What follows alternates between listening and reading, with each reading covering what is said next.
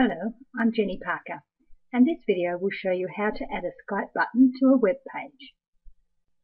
The first thing you need to do is find the code for the Skype button.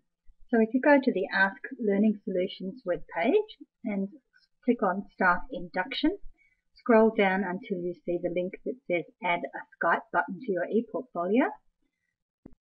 It will take you to the Get a Skype button page, and there's a number of different ones you can select. You just type in your Skype username and you select the button that you want to have on your page.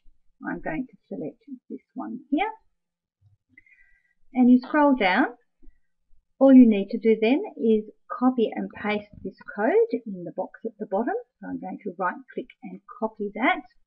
And you can see a preview of what the button is going to look like on your page. You then need to go to your web page. I'm going to go to my Weebly demo site. I actually want to put that Skype button next to the information about me, so I'm going to drag a 2-column item down. I'm just on the basic elements at the top here, and I'm going to drag my information up into one side of that. And then what we want to do to be able to add that code to your website is add a custom HTML. So drag that down to where you want it on the page. And follow the instructions. Click to set the custom HTML. So then I'm just going to paste that code into my page and click out of the box. And there you go. If you're using Yolla, slightly different but similar. So I've already got my information there in a 2-column, actually 3 columns by the look of how I've set it there.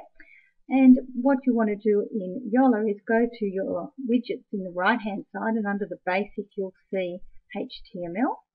So you can drag the HTML to where you want it on your page. And when that box opens, again you can just right click and paste and click save at the bottom. And you have your new little online icons showing. If you're using Google Sites, you go into the Edit page and you need to click on the HTML button here at the top.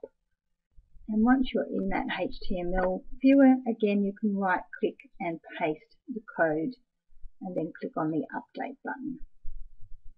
Okay, it says it didn't like that, so it may remove some of the things from it. We'll go OK.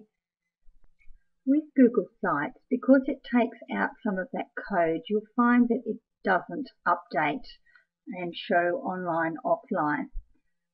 However, it's still worth adding it because people will be able to click on the icon and it will open Skype and search for your ID. So after you've added it into your Google page, make sure you click on the Save button in the top right hand corner, and then you can see what it looks like live. And you can see when I click on it, I need to allow it to access my Skype, and I will get a funny message because you can't add yourself to a conversation and you can't add yourself to your contacts. But when you're adding someone else, this will bring you up a different box and you'll be able to connect with them. You can also use that same HTML process to add lots of other widgets and gadgets to your web page. For example, one of the things that may be of interest to people is adding the group blog roll from the My Groups Diigo. So I'm just going to select group of which I'm just a member so I can show you what you'll see. Over here on the right hand side you can see group widgets. If you click on that, in this particular case the group badge, so for joining the Diigo, there's the code there for that, or the group link roll. So that's what it will look like on your page, and there's your code that you copy and paste.